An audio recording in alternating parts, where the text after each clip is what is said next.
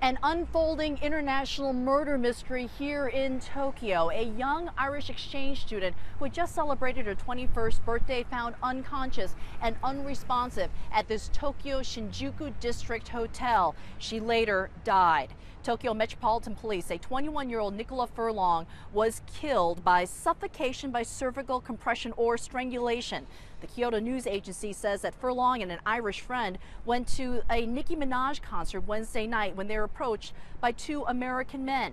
Police say the two Irish women and two American men arrived here at the hotel around 1 a.m. by taxi. 3 hours later, a hotel guest complained of a loud noise coming from a room. When hotel workers got to that room, they heard someone saying in English, "She's not breathing."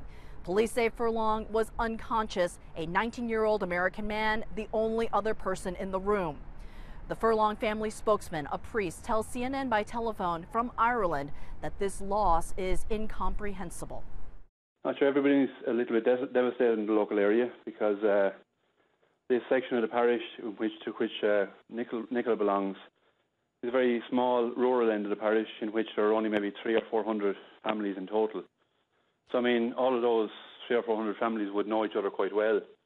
And when something of any nature happens, it has a huge impact. When the death of a young person happens especially, everybody knows and everybody's in some way involved or concerned.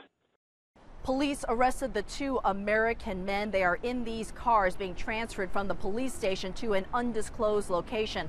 Police say they are both entertainers. A 19-year-old dancer, a 19-year-old is considered a minor here in Japan, and 23-year-old James Blackstone, he is a dancer. Neither men have been directly charged in Furlong's murder. Rather, they are being held for fondling Furlong's friend in the back of a taxi.